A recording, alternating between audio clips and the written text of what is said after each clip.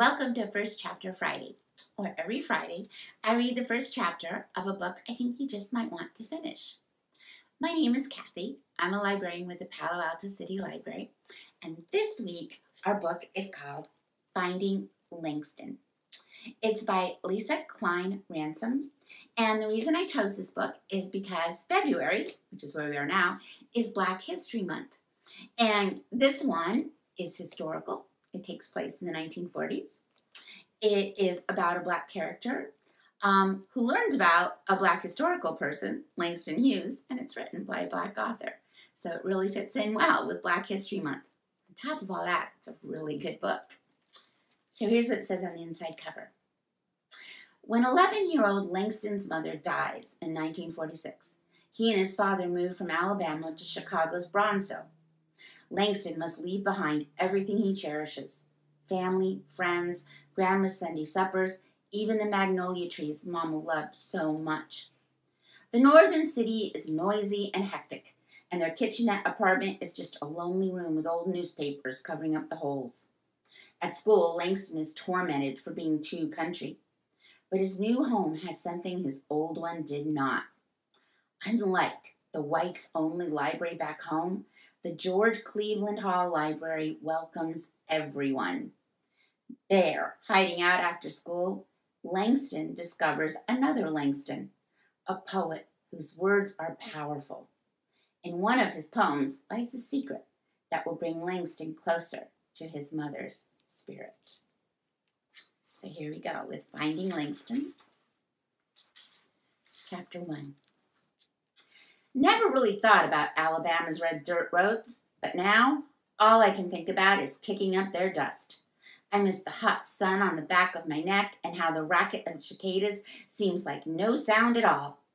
At the end of a school day, before I had to get home and do my chores, I could take my time walking just as slow as I pleased without someone pushing past and cutting their eyes like I was a stray dog come asking for scraps. The school bell rings loud, and I remember I'm a long way from Alabama, dirt roads, and slow walking. I grab my satchel and make my way fast down the stairs, through the schoolyard, past block after block of the cracked sidewalks of Chicago's South Side. I step quick past Binga State Bank, the Jackson Funeral Home, and Saul's Butcher Shop with rows of bologna lined up in the window like a curtain. I wish it were home I was rushing to. Instead, I'm hurrying to get as far away as I can from Haynes Junior High School. I sidestep a group of loud-talking women outside the Lux beauty parlor and a tired old man with round shoulders. Just like in Alabama, folks here are in all shades of brown, so many they call this part of Chicago the Black Ghetto or the Black Belt. But of all the names this place is called, I love the name Bronzeville. A place filled with people, each one some color of bronze. Finally, I reach 4501 Wabash Avenue. At my building, I sit on the stoop and catch my breath, waiting before I have to climb the broke-down stairs and walk hallways smelling like two-day-old garbage and fried onions. Waiting alone for Daddy in our kitchenette apartment. Landlord calls it an apartment, but it ain't nothing but a room tucked in between and on top of a lot of other rooms. Nothing here belongs to us, just whoever pays the rent. The 2 beds, 2 old rickety chairs, 1 table, the bureau missing a drawer, nothing.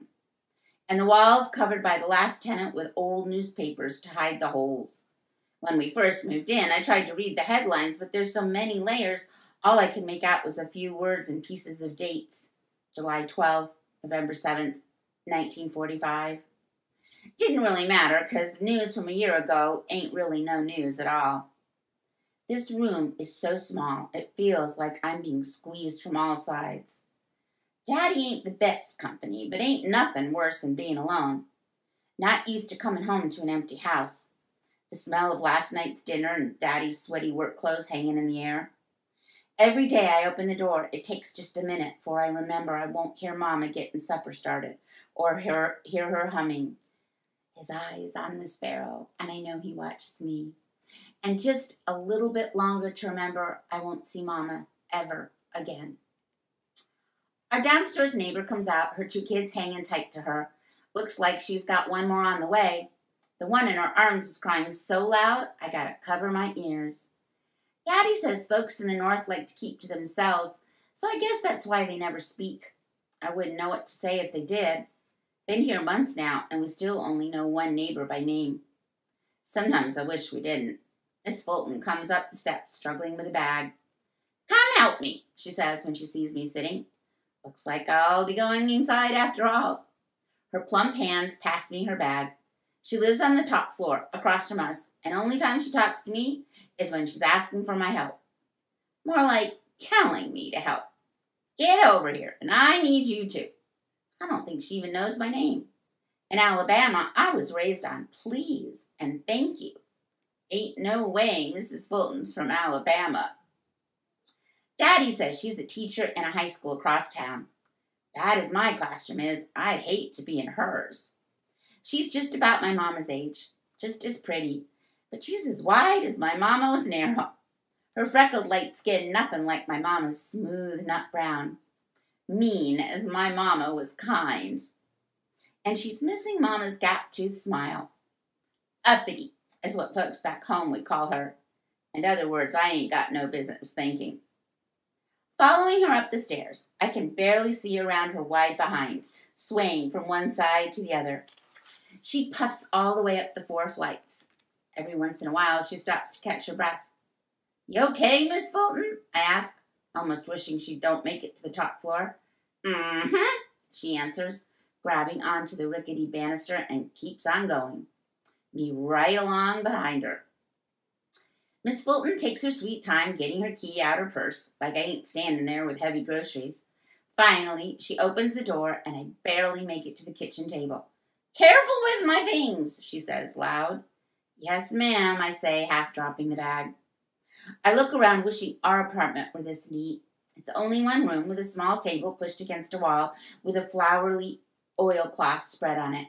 Smells like the lavender that grew along the edge of our road back home. A lace curtain hangs at the window, and pictures of people with smiling faces in frames hang above the table. Daddy keeps a picture in his wallet of him and Mama all dressed up. He'll show if I ask, and if he's in the mood for showing. The other corner of the room has her bed and quilt, bright with patches of color. Even with the big stove that sits in the middle, black and ugly with who knows how many years of other folks' grease and dirt cooked in, it still feels like a home, like what I used to have. Good day, ma'am, I say, backing out the front door before she finds something else for me to do. I pull the key to our apartment out of my shoe and wriggle it in the lock.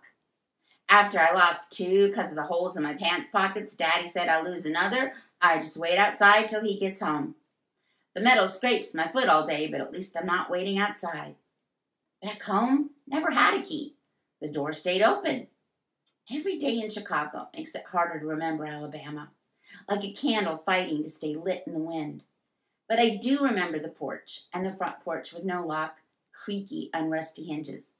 And of course, I remember Mama, pulling me in close and burying her nose in my hair as soon as I walked in the door.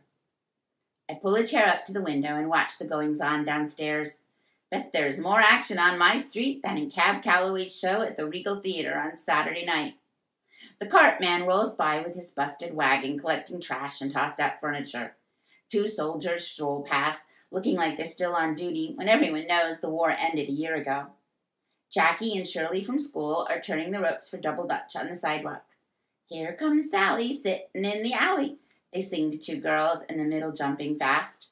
Shirley's ponytail bobs in time to the ropes hitting the sidewalk. Jackie looks bored with her head tilted to the side, eyeing boys passing by. Some people are moving in across the street. The mother wears a dress too thin for the weather, reties her head rag, and lifts her 2 young ones out of a truck onto the sidewalk, while a tall, skinny man and his boy, just about my age, untie the chairs and pots and everything else they own from the back of the truck. The boy looks as scared as I did the day we moved on to 4501 Wabash. Daddy comes walking tired and slow from the L train that rides on a track above the city. He nods to folks as he passes. He's so tall, folks gotta look up to see his face. Some nod back, some keep walking. I move the chair back and shut the window. By the time Daddy opens the door, my books are open wide and spread across the table. I take out my pencil and pretend I'm doing my schoolwork. It's a short book, but a good story, so I hope you'll give it a try. Thank you for joining me, and I hope you can come back another Friday for another first chapter of yet another book. Goodbye.